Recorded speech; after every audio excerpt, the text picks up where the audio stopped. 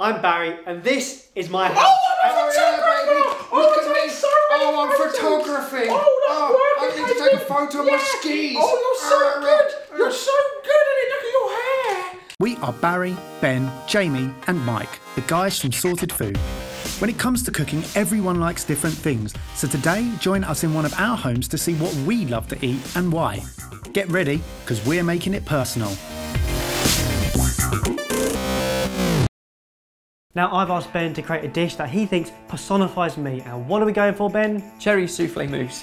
This is definitely a setup here Sweet, somewhere. pink, fluffy and delicious, but more importantly, looks good on camera. I was thinking photography. Okay, I'll give you mainly. that. So it starts off with cherry juice. Basically going to reduce right down with some cherry brandy. Both of those onto heat and reduce it until it's about half. My first question is, how can a soufflé be a mousse and a mousse be a soufflé? They're two very different things. So it's a cold mousse that looks like a soufflé. It's an illusion. It's playing with the mind, it's trick photography, hence. Okay, I'm with you, gotcha. But what we need to do that, to set it, is actually use gelatin. It's going to be a mousse set with gelatin. So 3 gelatin leaves in here, cover that with cold water and leave that to soak. And then for the first real bit is the egg. So split 3 eggs, and we want egg yolks and whites separate.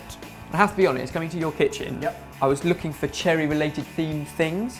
I was amazed at how much pink stuff. They are not my bowls. They are definitely not my bowls. Everything is pink. Again, they are not my bowls. First up, the egg yolks, a tablespoon of caster sugar, and that needs to be whisked up until it is thick enough to get like a figure of 8 in the mixture. My house, my rules. I am not whisking for once. There. I'll whisk. I've got the egg whites. They need to be stiff peak. Now this bit takes about 3 or 4 minutes, so I'd heavily recommend using a machine rather than whisking.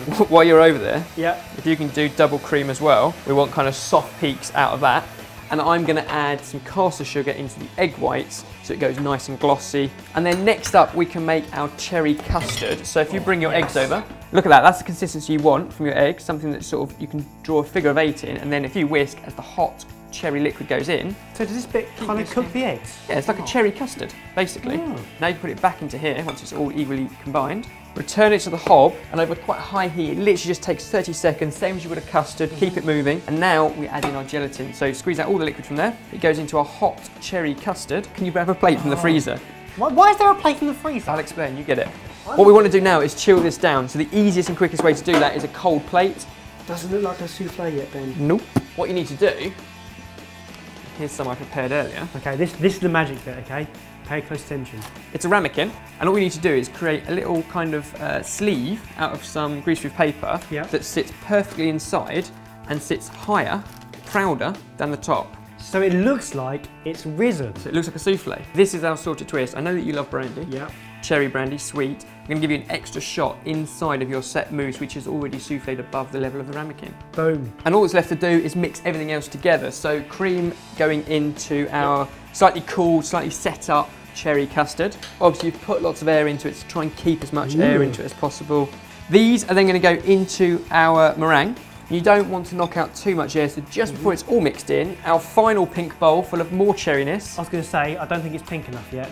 Cherry jam going in there as well. And then we're going to spoon this in. This could go everywhere, couldn't it? Yeah. Basically fill it right up to the top, but not over. Because then we're going to put the shot glass in, insert it in there. And what that does is it looks like quite a big portion. But obviously the great thing is that all inside of there is hollow. Continue to fill up the other ramekins. Put them in the fridge to chill for a good 3 or 4 hours. Then later on we come off, peel off the outside and finish it off with more cherries. Shall I do that then? It's your place. Sweet. This is a moment of truth. Cherry soufflé mousse. It looks like it's risen like a soufflé. It's a magic mousse.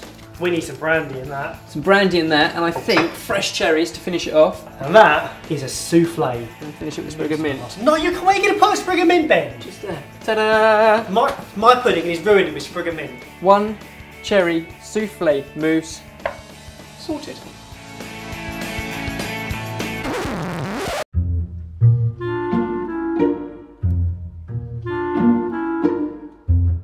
Mike, I'm really confused.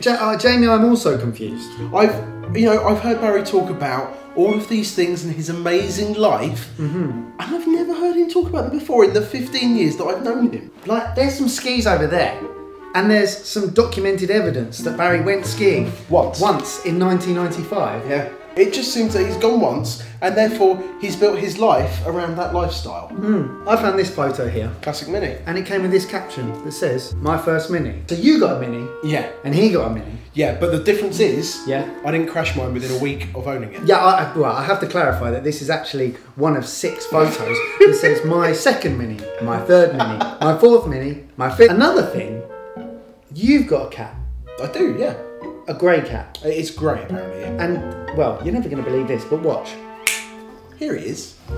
Oh, it's jumpy. The point I was trying to prove is Yeah. that Barry has an identical cat. What do you mean? Well, it looks exactly like your cat, doesn't it? That was my cat. No, it wasn't. Now Barry turned up to the studio a few months ago wearing this, was it this one or was it that one? Barry turned up wearing one of these jackets, which was strange because we'd been out a couple of weeks beforehand with Barry and his girlfriend Hayley, and she turned up wearing the same jacket as well. Yeah. It turns out Barry bought the same jacket as Hayley. Yeah, isn't that nice? Barry is the wrong name for a baby, isn't it? We tried to think of other Barrys. Manilow, Yeah. Barry White, Barry Island. Barry from EastEnders. That's a place in Wales. Yeah. Barry Scott from those TV adverts. Yeah, Sillet Bang. Yeah, that's gone. Mary Barry. Anyway, we could probably go on, but we probably shouldn't because he's already crying into his mum's scarf. There we go. Right. First mouthful. Soufflé mousse. It's almost meringue-like. This is the best series ever because it's all my favourite food, and I didn't even know this was my favourite food until I had it. It's sweet, it's pink, it's fluffy, and it looks good. What more do you want? Hey, that's a compliment, though. We want to know though what makes your food personal to you. Comment down below so we can know.